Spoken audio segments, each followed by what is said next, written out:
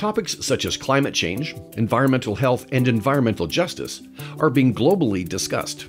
Washington State and the Puget Sound are no exception. One topic at the forefront of discussion is GHG, or greenhouse gas. In the world of transportation, solutions are being sought to reduce or eliminate GHG as quickly and efficiently as possible. Statistically, one of Washington's greatest contributors to GHG emissions is the Washington State ferry system, which is the largest in the country. As an agency, that is a statistic they plan to change. The governor of Washington State has solidified the ferry system's commitment to this endeavor through an executive order that spells out Washington's goal to have an emission-free ferry fleet by the year 2050. Implementing efficiency measures is nothing new for Washington State ferries, as they have been actively doing so for years, and in the last 4 years have doubled down those efforts, even looking at options like alternative fuels. Looking around the world for innovative ideas, Scandinavia caught their attention with their use of hybrid electric solutions for short sea crossings. With many other alternatives having been looked at, this hybrid electric leading-edge solution is the perfect fit for the Pacific Northwest, with its green electricity and lower power costs. The plan to reach the year 2050 goal involves a combination of retrofitting 6 current vessels to hybrid, building 16 new hybrid vessels, retiring 13 diesel vessels, and the retrofitting of 16 terminals to support shoreside charging of vessels. Washington State Ferries recently completed a long-range plan where we looked at how do we accommodate the growth that we're experiencing in this region. Ridership is going to increase by 30%, so we needed to take a look at how do we have reliable service, how do we improve our customer experience, how do we manage that growth, and then focus on sustainability and resiliency. Our electrification program addresses all 4 of those areas. Washington State Ferries operates 21 vessels, and each year we burn 19 million gallons of diesel fuel, supporting our 24 million passengers each year. So we're in a unique leadership position to be able to both reduce airborne pollution, which is, NOx and particulates, as well as greenhouse gases, primarily carbon dioxide. So this has the dual benefit of environmental justice and improving air quality in the urban areas of the central Puget Sound region, as well as, the global climate change problem. So as part of our plan to electrify the fleet, we're looking at several different strategies to do that. We have an aging fleet, so there are a lot of vessels that are going to be going out of service relatively soon. And for those vessels, it's pretty easy to replace them with electric vessels. We also run a fleet that's a little bit undersized, so where we need to bring on new vessels, again, it's easy to bring those electric. But we do have a lot of vessels in the fleet that still have a lot of life in them. Fortunately, one of those classes of vessels is our Jumbo Mark IIs, which is our largest fleet class of vessel in the fleet, and it burns about 25% of our entire diesel for a year. So it's a low-hanging fruit for us. So that was right about its midlife, and it's just about time it needed to get some changes anyways. So that class of vessel is going to go in and be our first class of vessel to be retrofitted. So right out of the gate, we'll have a 25% savings on that total fuel cost by electrifying those boats. We performed a feasibility study and we saw that, yeah, this is feasible and it really makes good economic and environmental sense. Other options were available, but hybrid electric was the best fit for this ferry system in the Pacific Northwest. Hybrid electric is the chosen technology because it's really demonstrated its effectiveness in the maritime industry, particularly in Scandinavia. In other parts of Europe, it's been put in practice over the last 10 years and shown to really be effective. The things that make it a great fit for ferry system operation is that we have routes of a limited distance with a repeatable schedule. And so what we can do is we have a dual benefit with hybrid technology. The first level benefit is just energy storage in addition to engines allows you to optimally operate those engines through peak shaving. You can send extra power to the batteries and pull that energy back out when needed, and that allows the diesel engines to operate very efficiently. So depending on the route and the application, you can get over 20% improvement or reduction in fuel consumption just through that. The added benefit that's a particular benefit for us in the Pacific Northwest is when you tap into shore power.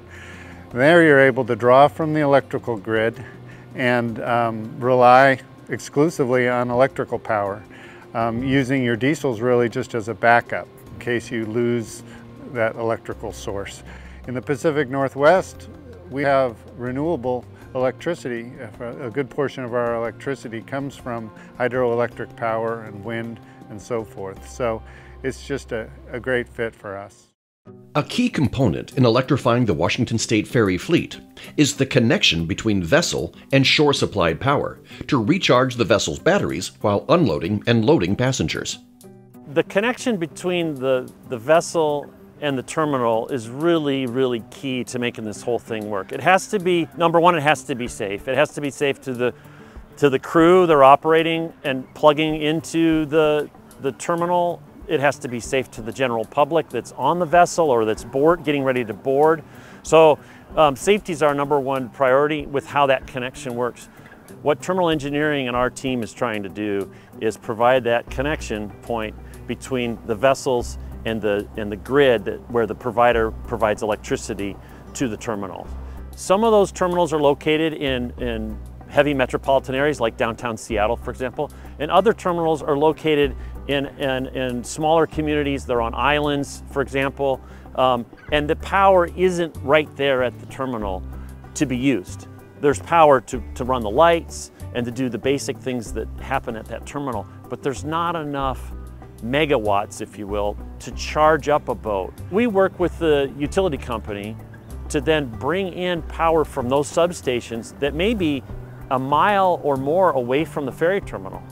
And whether that's overhead or underground, we'll work with them to bring that power into our facility and then run that power out across the dock, out on top of the trestle, the structures the marine berthing structures, so that we provide a plug-in essentially for the vessels to reach across and insert the plug, insert the wire into from a robotic arm and then charge the boat. Sometimes on a project this large and ambitious, some outside-the-box thinking is just what is needed. And when it comes to the ship-shore electrical connection, that's just what we got. I've spent the first 25 years of my career with Washington State Ferries in terminal engineering, so I understand the hurdles, what we need to do to permit offshore structures. It's pretty tough.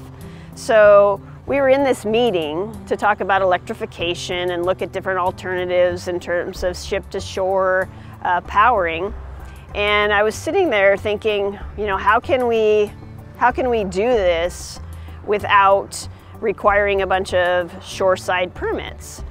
And so I said, so have we thought about putting the infrastructure on the vessel instead of creating a bunch of overwater coverage at the terminal?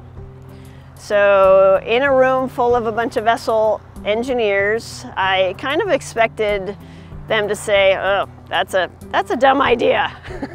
But actually, they sat there and said, you know, we hadn't thought about that. But I think maybe this is something we should explore further. And so, you know, after the meeting, I'm like, well, okay, so they didn't shoot that down. But as we progressed, and they looked into it, and I think they, you know, really started to say, well, this is actually a pretty feasible alternative.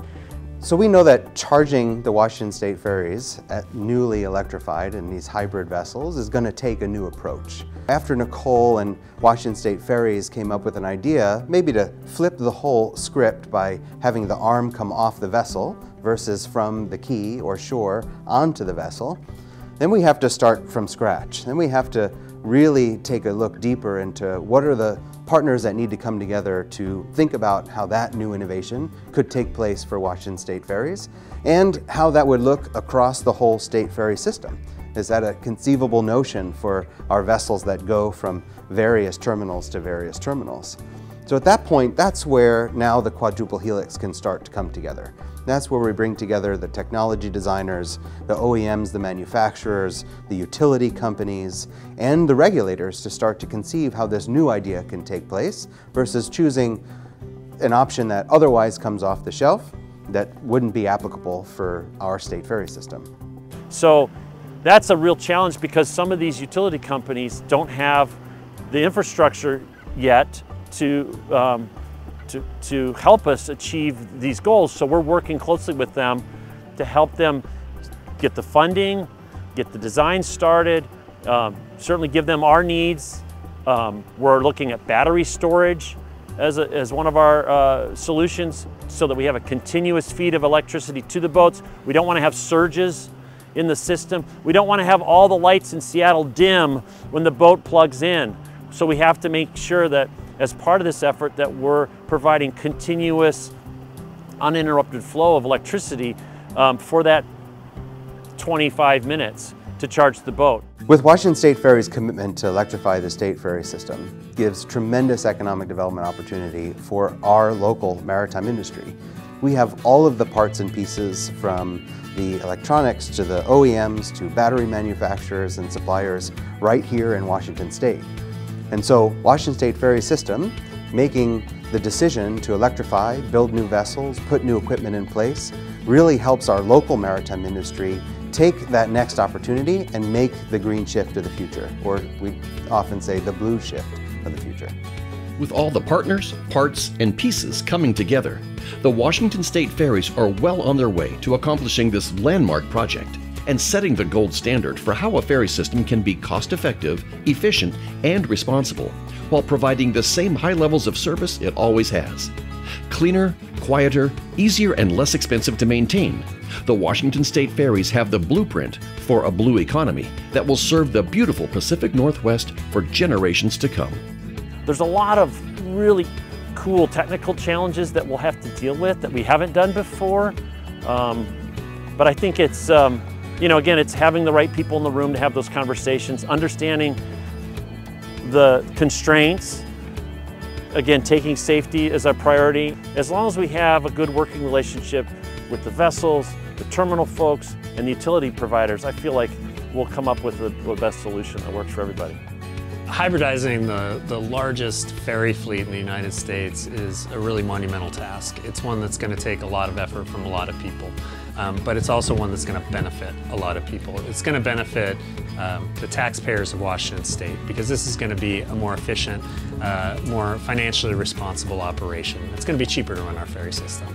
It's going to benefit all of the citizens and all of the travelers and all the communities that we're within because the air quality is going to be much better without our ferry diesel running out there. It's also going to benefit the fish. It's going to benefit the aquatic environment as well without the GHGs and everything else that are helping lead to ocean acidification. It's actually going to make for a better environment. It's going to make for a better environment for our workforce as well. It's going to be a safer, cleaner place to work, and it's going to be the linchpin that moves us forward to hopefully become the most sustainable ferry service in the entire world.